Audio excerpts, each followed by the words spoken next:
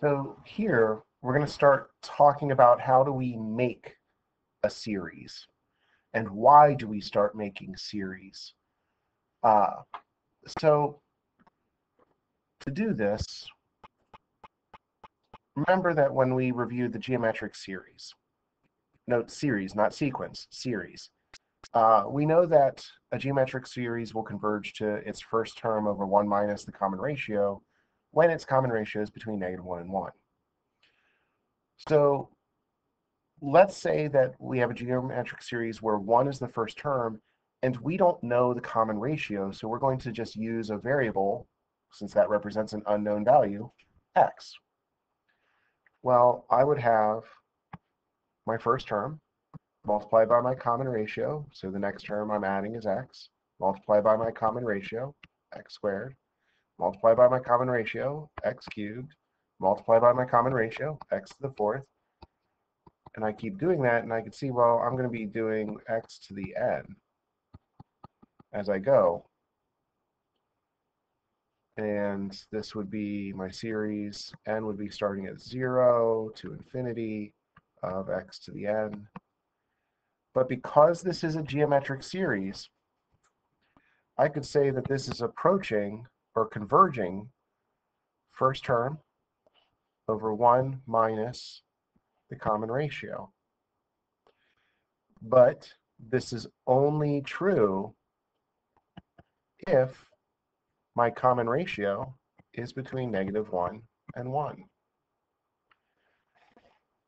This is what's beautiful, is we have generated an infinite geometric series that can represent the function 1 over 1 minus x as long as x is between -1 and 1.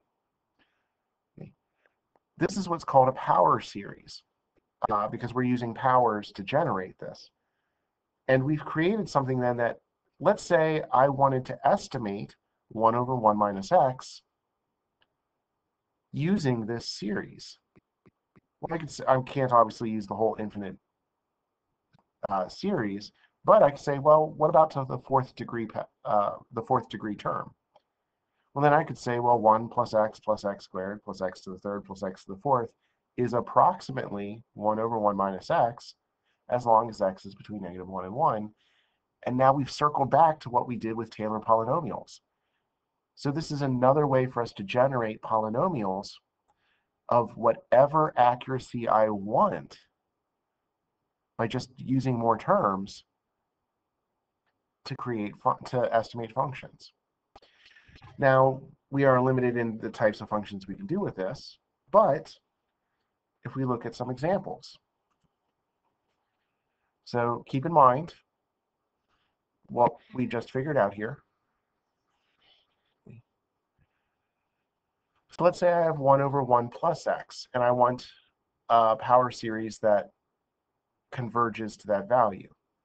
Well, that would tell me my first term is 1, and from here, that's 1 minus negative x. That would tell me that my common ratio is negative x. My first term was 1. So I would have 1. My common ratio is negative x. So I just keep multiplying by negative x. And I have negative x to the n. Or if I wrote it out in summation form, n would go from 0 to infinity of negative x to the n. Here, similar idea. I can see that my first term would be x. All of this is 1 minus negative x in my denominator. So that means that my common ratio is negative x. So I get first term is x. My common ratio is negative x.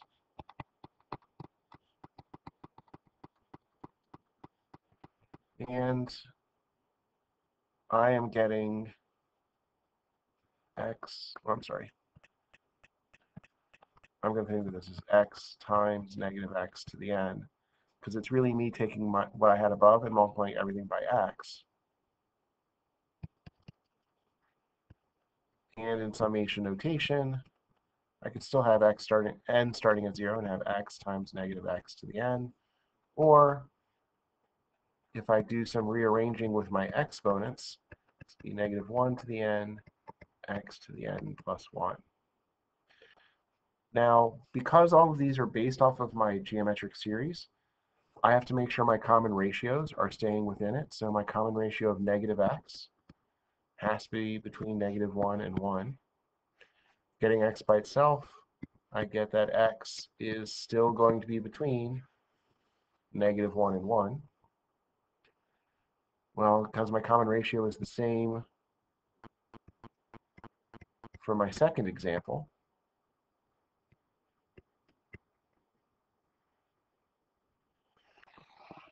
I have to make sure I'm including what x's this works for. So if I continue with some more examples here, it wouldn't hurt if you pause the video and give these 3 a try before watching the video, but that's up to you, of figuring out what might be my first term, what would be my common ratio. So first term is a, common ratio would be 2x. So my first term 7, so I have 7. Common ratio of 2x, 2x. I'd have 7 times 2x to the n,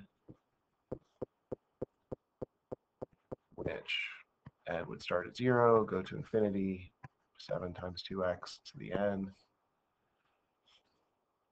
And I have to find what this is good for, so the 2x has to be between negative 1 and 1, which means that x is between negative 1/2 and positive 1/2. Here, a helpful hint of how I could rewrite 1 over x. My first term is 1, to be 1 minus the negative of x minus 1. So my common ratio is the negative x minus 1, the negative of x minus 1. So I have my first term,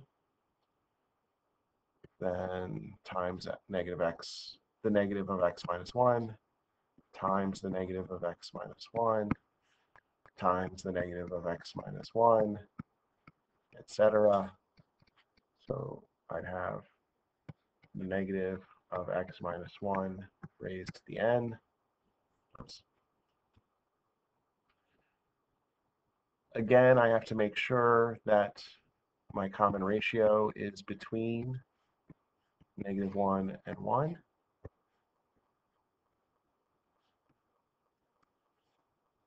And I get that x is going to have to be between 0 and 2.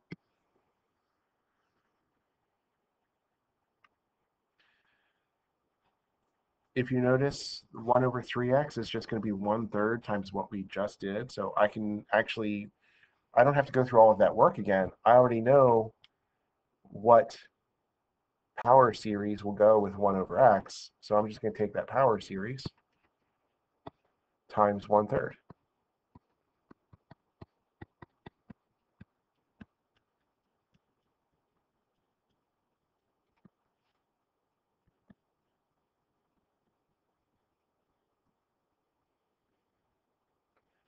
And the 1/3 is not going to affect what x's this works for. So there we go. The last thing to touch on is, just like I did 1/3 times a power series to get a power series for another function, I can use mathematical operations to move from one power series to another. And this works with differentiation and integration. So if I wanted to find the power series for 1 over 1 minus x squared, remember, keep this in mind. I'm telling you what x's it's going to be good for because we're not quite ready to figure that part out on our own quite yet. We'll get there. Just as scrap work, the derivative of 1 over 1 minus x would be -1 over 1 minus x squared times -1, which is 1 over 1 minus x squared. So what that tells me is if I want the power series for 1 over 1 minus x squared, I just need to take the derivative of our most basic power series.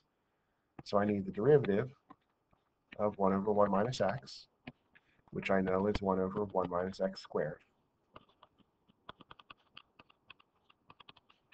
Means I need to take the derivative of 1 plus x squared, so on for x to the n. Well, I can go ahead and just start doing my power rule. Derivative of 1 is 0. I'm not going to write 0. Derivative of x is 1. Derivative of x squared is 2x. If I had the x cubed, the derivative of that is 3x squared, and so on. When I get to my general term, I can go ahead and take the derivative of that. X to the n requires power rule, so the n comes down in front. Base stays the same. Subtract 1 to get my new exponent. And there is my power series. It also works for integration. So if I have the natural log of 1 plus x, if I had 1 over 1 plus x, and I integrated it, this would be the natural log of the absolute value of 1 plus x. But because x is between -1 and 1, I don't actually need the absolute value signs. So that means if I have the power series for 1 over 1 plus x, which would be 1 minus x plus x cubed, or x squared, sorry, minus x cubed, so on to negative x to the n. Well, I can go ahead and do the integral of both sides of the equation for that.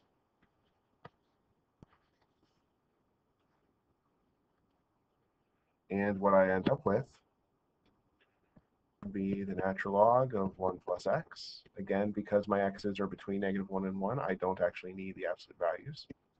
Antiderivative of 1 is x. Antiderivative of x is 1/2 x squared plus 1/3 x cubed minus 1/4 x to the fourth.